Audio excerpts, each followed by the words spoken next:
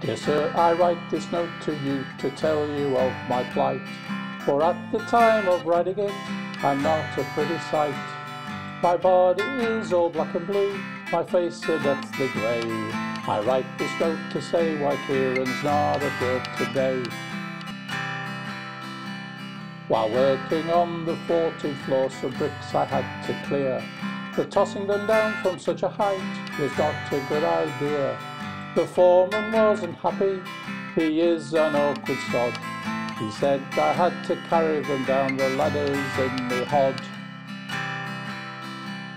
While clearing all those bricks by hand, it was so very slow.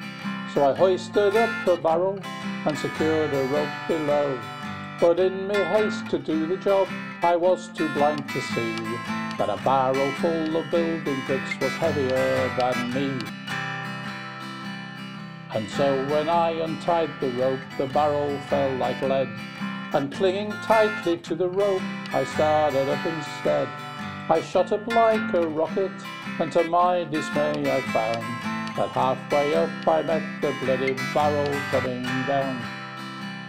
Well, the barrel broke my shoulder as to the ground it sped, and when I reached the top I banged the pulley with my head.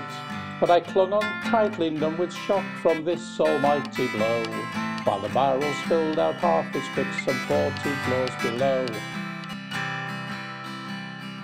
When these bricks had fallen from the barrel to the floor, I then outweighed the barrel and so started down once more.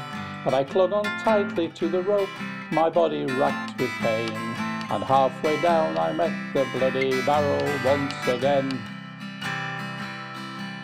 Now the force of this collision halfway down the office block caused multiple abrasions and a nasty case of shock. But I clung on tightly to the rope as I fell towards the ground, and I landed on the broken bricks the barrel had scattered round. Now as I lay there on the ground I thought I'd passed the worst, but the barrel hit the pulley wheel and then the bottom burst. A shower of bricks rained down on me, I didn't have the hope. As I lay there bleeding on the ground I let go of the bloody rope. The barrel now being heavier, so started down once more. It landed right across me as I lay there on the floor. It broke 3 ribs in my left arm, and I can only say, I hope you'll understand why Kieran's not at work today.